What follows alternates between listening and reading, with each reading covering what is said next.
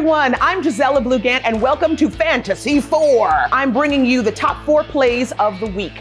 Now, I'm not talking about sports. I'm talking about our favorite actual play moments from this week. And we're off. Coming in at number 4, we got a freaky Feyday situation with the cast of The Dungeon Run, thanks to some audience interaction.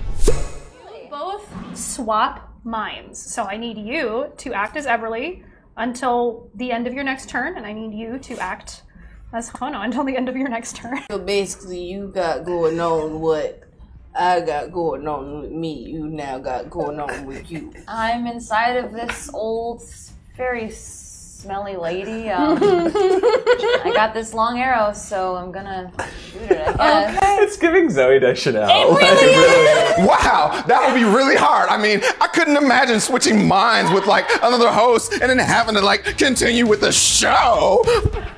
What do you mean? I don't know what you mean. Yep, I'm ready. Yep.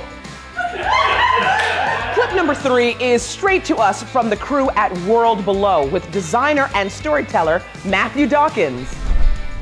We have Dale and Em currently being fed a mushroom stew, being prepared in the same way that Link might in Breath of the Wild, with a ding, ding, ding, ding, ding, diddly diddly ding, dubious food.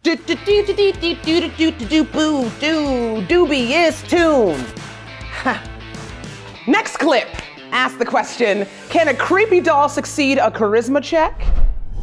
I don't know what kind of personal dolls y'all been, playing with, but ain't nothing cute about them. Creepy as hell. I mean, you're not wrong. I mean, it still requires a charisma save. I'm down with that, but not for cuteness. Oh, what is this? Because it's Puss in Boots. It's big cute eyes. Well, yeah, but you're not throwing a beautiful cat at it. You're throwing a creepy porcelain doll. Now, I always say this. Porcelain dolls are cute until one comes to life in the cabin you're staying at, a big bear, and chases you around the house with a butcher knife, so you have to burn down the whole cabin. I always say that. Coming in for our top clip of the week, we drop in on Realmsmith, who got a little surprise guest. You can also let the rat Torin know he can come out of the sewers. He has also been exonerated. For now... I knew it! I knew it! Is he going to surprise us?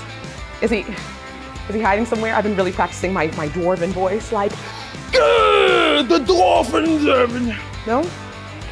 No? Okay. Well, and those are your Fantasy 4 plays for the week. A huge shout out to Backblaze for sponsoring this segment.